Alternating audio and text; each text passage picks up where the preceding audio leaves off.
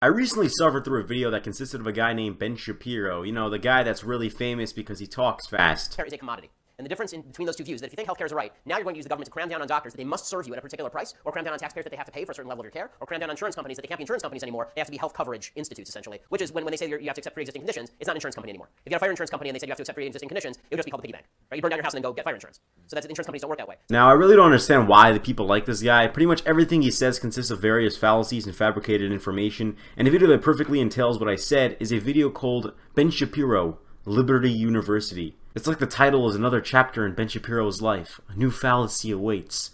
So without further ado, let's start with Ben Shapiro, Liberty University. Before I begin, I wanted to take just a moment so we can silently pray together for Alfie Evans. If you don't know the story of Alfie Evans is a 2-year-old child in Britain who has a degenerative brain condition, and the government of Britain is now declaring that his parents cannot leave the country with Alfie Evans to seek experimental treatment. He has to stay in a hospital and die at the hand of the state. Yes, this was because his condition is untreatable whatsoever. If the parents would try to remove him from the hospital, this would only cause the child to suffer even more. To top it off, even if this child were to give him some sort of treatment, which there is not as far as science knows, the damage that was done would not be able to be reversible. He lost nearly 80% of his brain and is not even capable of moving, talking, and only capable of some breathing on his own. It was also shown that Alfie was near or completely deaf and blind. Is this the life you would want this child to have? So before we go any further, I'd like to just take about 5 seconds here, 10 seconds, and just pray silently for Alfie and his family, who are, I think, doing God's work and standing up for the value of life. Standing up for the value of life? Is the value of life being hooked up to a machine with barely a quarter of your brain left, without the ability to talk, see, think, hear, or breathe? Thank you, I appreciate it. Well, I've long believed that the future of our nation is inextricably intertwined with the future of Judeo-Christian value system. The argument preached by Christians around the world is now hailed by Ben Shapiro, an argument that's been debunked more times than I have hair on the underside of my testicles. So to cut to the shit, no, America was not founded by Judeo-Christian values. In fact, it's the exact opposite. America was founded on the Enlightenment principles, and funnily enough, one of those principles was the separation of church and state, which, even more ironic, is that pretty much all of the founders of the Enlightenment principles were not religious at all. So no, America was not founded by Judeo-Christian values. Let's hope he doesn't bring this up again. Points out that individual virtue isn't natural. It is a struggle. And we can avoid that struggle by handing over all power to a nanny state. Judeo-Christianity says you're free and therefore you must give. Collectivist philosophy says you are unfree and thus the state must take on your behalf. Shit, well, I guess I spoke too soon. It's funny how he says that Judeo-Christian values say you're free when the book is riddled with advocation of slavery. He's really picking some juicy cherries. It's this philosophy of collectivism against which Moses and Jesus and George Washington and Thomas Jefferson and James Madison fought. Moses and Jesus fought for rights and slavery? Which book is he reading? Because last I checked, the book is riddled with commands of slavery and how to beat your slave 101. The values that resonate most with human beings are eternal, not changeable, and not relativistic. They are universal. They are not group-specific. And most of all, they apply to individual human beings, not group labels. And those values were first embedded clearly and concisely in the Ten Commandments. Values clearly embedded in the Ten Commandments? Like what? Keeping the Sabbath holy? What values does that hold? What values does coveting your neighbors do? In fact, it completely goes against what you believe, Ben. Coveting your neighbor's belongings is the exact definition of capitalism. So I want to go through the Ten Commandments, and I want to explain what they say to today's modern politics. What they say to us in the room, and why the Ten Commandments are so important, and why they are still the basis for our outreach program on behalf of not only our God, but on behalf of a philosophy that is the only remaining hope for Western civilization. Holy shit. Here we go. I wonder how this is going to go down. So the first commandment is the most controversial, and it's also the simplest. I'm the Lord thy God who brought you out of Egypt, out of the land of bondage. Now, to start off, this is a bizarre commandment because it doesn't actually command you to do anything on its face. But it does implicitly command you to do something. Remove yourself from the arbitrary bondage of the state and place yourself under a higher set of commandments. Who's to say that the Bible is the higher set of standards? Why should I take the Bible, a book that again advocates slavery and the murder of newborn children? Who the fuck are you to say this is the highest set of standards? I wouldn't even put it at this I can't even talk. What the fuck? I wouldn't even put it as the lowest. What the fuck is prr? I wouldn't even put it as the lowest. The Bible tells us in Genesis that we are each made in God's image, and that means we have the capacity to choose. How the fuck did you make that connection? How does being made in a visible thing's image mean that I had the capacity to choose? I'm not even sure how he just made such an absurd comparison. The second commandment is also particularly important in today's society. It says, "Thou shalt have no other gods before me." This is particularly relevant when it comes to the cults of personality that seem to dominate our politics. How the fuck did you make that connection? Why do these commandments somehow have a deeper meaning to Ben's brain? Does he even have a brain? I'm starting to think not. Is this what the rest of the video is going to be? Him just taking his ancient commandments and somehow trying to make it apply to modern politics? Fuck. The third commandment says that we must not take God's name in vain. This doesn't merely mean that we shouldn't shout, "God bleep it." God can handle a little potty mouth. It does mean that we can't twist God's words to justify our own political agendas. Oh, okay, I see how he made that connection. Don't take God's name in vain equals we can't use God's name to justify our political agendas, which makes zero fucking sense. But wait a minute, Ben. Isn't that what you're doing right now? Using God to justify your political agenda?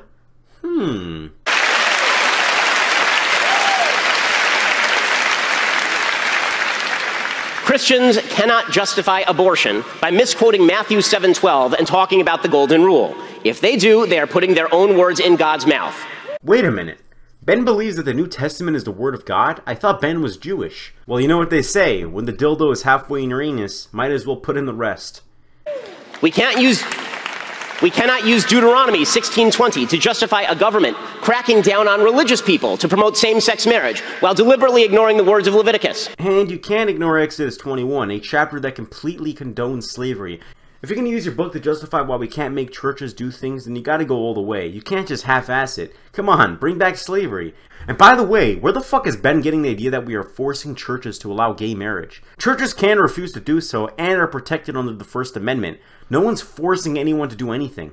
Selectively citing the Bible while ignoring all the inconvenient parts. That makes you a Bible abuser, and it makes you dishonest as well. Holy shit! Did Ben just say exactly what he's doing right now? This is fucking hilarious. He took the words right out of my mouth. The fourth commandment says that we must remember the Sabbath and keep it holy. One of the weirdest elements of collectivism is that it says we all owe something to the collective, and yet, weirdly, collectivists seem to give a lot less to charity. New York Mayor Bill de Blasio routinely rips into the greedy rich. The guy gave a grand total of $350 to charity last year on an adjusted gross income of $223,449. By the way, he paid the guy who prepared his taxes $500. When you see income as the state's responsibility rather than a gift from God, it alleviates the responsibility of actually having to pass that gift on to those who are less fortunate. Instead, you can demand that the government play God and grab other people's cash. The commandment to honor the Sabbath also reminds us that our time doesn't actually belong to the state. It belongs to us. Every 7 days we say, no more. What in the literal fuck does this have to do with remembering the Sabbath? I'm really just at a loss for words at this point. Now, this part where he's about to explain the meaning behind the fifth commandment is just really redundant, and I'm just gonna skip it because he's just rambling like a fucking gerbil. Here we go. Okay. And not. Okay, people are not averse to murder unless they are taught that they are personally responsible for the actions they take. Nowhere is this truer than in the case of abortion. Nowhere. So in short, people don't know murder is wrong unless they realize the consequences. Am I getting that right? Well, I can tell you this, Ben. I don't need a book to tell me that killing somebody is wrong. In fact, I think your book would tell me otherwise. If you need a book to tell you what's right and wrong, then for fuck's sake, keep the book. But in all seriousness, I don't think people would be running around killing people if they didn't have a 3,000-year-old book telling them otherwise. In fact, it's quite the opposite. Pretty much every terrorist attack is done in the name of God. And when you take that and the fact that atheists don't kill because the Sky Daddy told them so into consideration, we realize that these commandments are fucking stupid and pointless. The seventh commandment is not to commit adultery. Again, you would think that this one would be obvious, right? It isn't, unfortunately. This commandment assumes the value of individual human beings. It assumes that you have the individual capacity to control your own nature. Actually, no it doesn't. The fact that it's a commandment shows that the book thinks people will be committing adultery if the book didn't tell them not to. Collectivists reject both of these assumptions wholesale. There's a reason that Marx believed in what he called a community of women. He meant widespread promiscuity. The idea that one man and one woman must sublimate their desires in order to promise each other their trust and love, it stands in stark contrast to the ownership of the collective. Family formation is the single greatest threat to the substitution of leftist values for Judeo-Christian ones, because it assumes that you personally are capable of overcoming your own nature, and because the creation of children changes your life. It means that you are now responsible for someone else. Your highest priority is protection of your family rather than serving the collective. And we're back to making completely no fucking sense. Could we just go back to making semi-no sense? Theft. The New Testament says in 2 Thessalonians, quote, "The one who is unwilling to work shall not eat." Charity is mandated by Judeo-Christian religion. Theft is forbidden. And legalized theft is still theft. Collectivism isn't the advocation of legal stealing. It's the notion that we should use our money to benefit everyone. Pretty much every single Western civilization in the world has a form of collectivism that takes the form of free healthcare, free college, etc. So why the fuck doesn't America have the same? The 9th commandment is not to bear false witness against your neighbor. Perhaps this one is the most commonly violated commandment of our time. The willingness to suggest that our neighbors are nasty people, bad characters, for the sake of elevating particular collective ideologies. Take, for example, the issue of gun control. Now, you can be for more gun control, you can be against more gun control.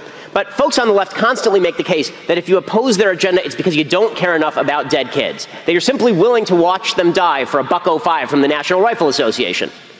Okay, that's not only a lie, it is bearing false witness, because there is no evidence for this proposition. No evidence for this proposition? Well, according to the FBI, the vast majority of shootings are done by people who have illegally obtained their guns. So if anyone is bearing false witness, it's you.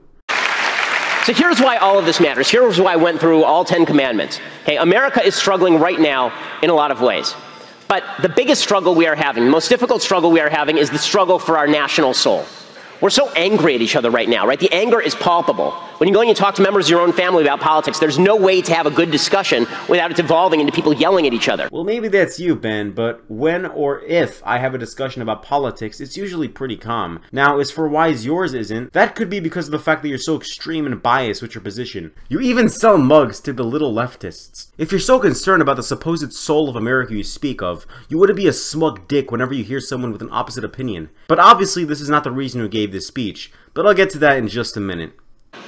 Well, why are people so angry right now? We're so angry because our common vision has been destroyed. We used to believe in the founding vision, supported by the framework of personal virtue, culled from Judeo-Christian morality. The government was there to protect us from hurting each other, and Judeo-Christian morality was there to inculcate virtue in us, so that government didn't have to step in. What in the fuck is he talking about? When did Judeo-Christian values replace the government's job? What moral virtue did Judeo-Christian values give? Why do I sound like Russian right now? When did Judeo-Christian values replace the government's job? What moral virtue did Judeo-Christian values give that the government didn't? What moral virtue did What moral virtue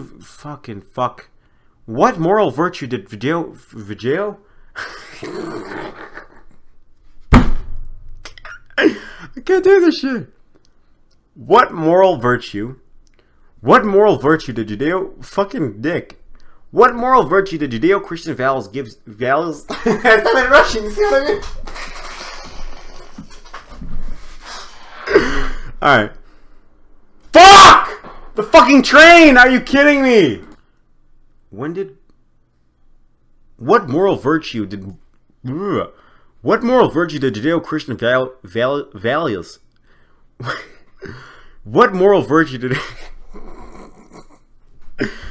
What moral virtue did Judeo-Christian values?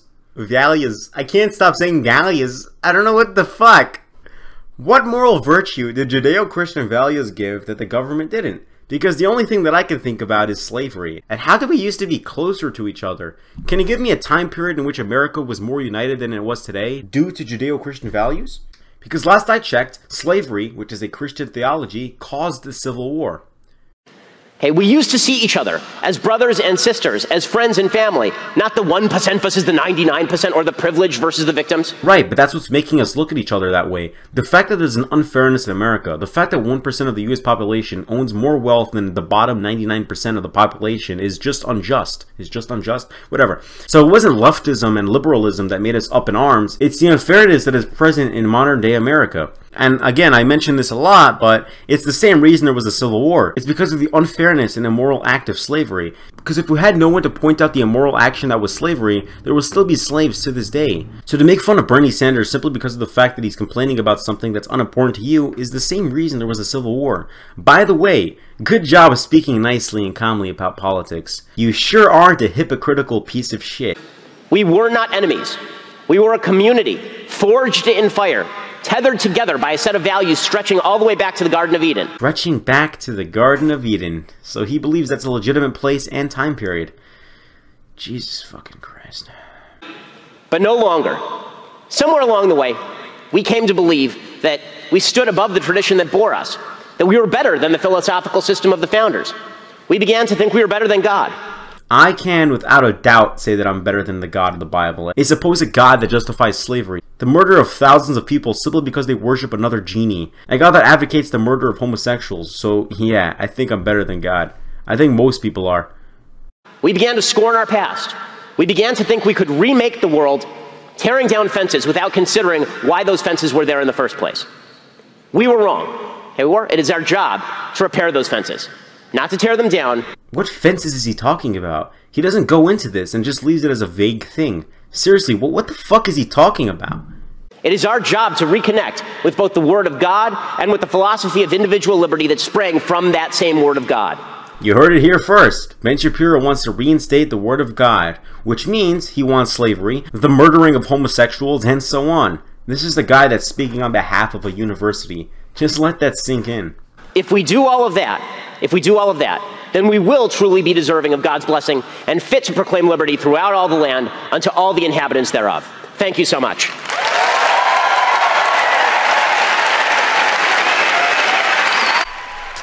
And here we have it. Thousands of people standing up and cheering at the great Ben Shapiro. And like I said at the beginning of the video, I have no idea why people like this guy. Well, that's the end of this video. Hopefully the United States reinstates their Judeo-Christian doctrine so we can get God's blessings. Thanks for watching.